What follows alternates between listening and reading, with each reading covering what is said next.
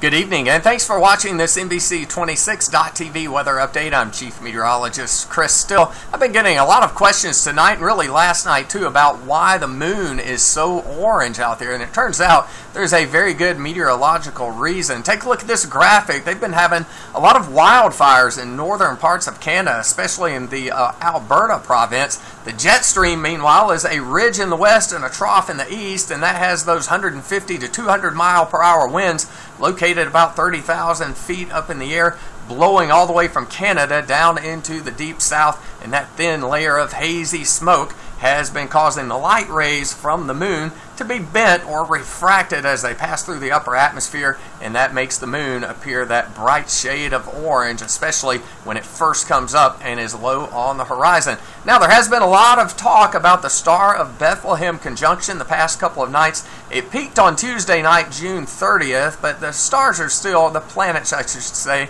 are still very close together tonight. Now, here in Georgia where I am, there's a lot of smoke in the sky and some cloud cover, so the view is not very good. But in other parts of the country, it is a good view and very easy to see. All you have to do is look in the western sky about 30 minutes after sunset.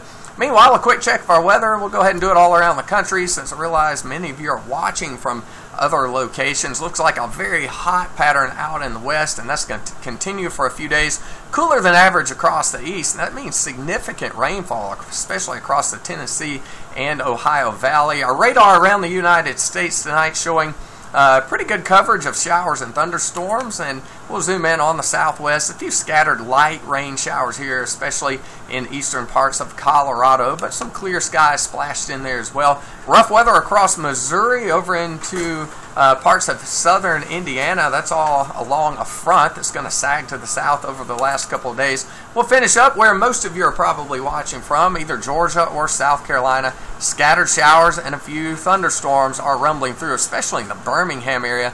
Those are headed toward Columbus, Georgia. Here in the CSRA, where NBC 26 is located, a few scattered light rain showers. We had a thunderstorm warning about 9:30 tonight for Emmanuel County, but that has expired, and the thunderstorm has moved over into the Statesboro area, where a thunderstorm warning remains in effect for a few more minutes.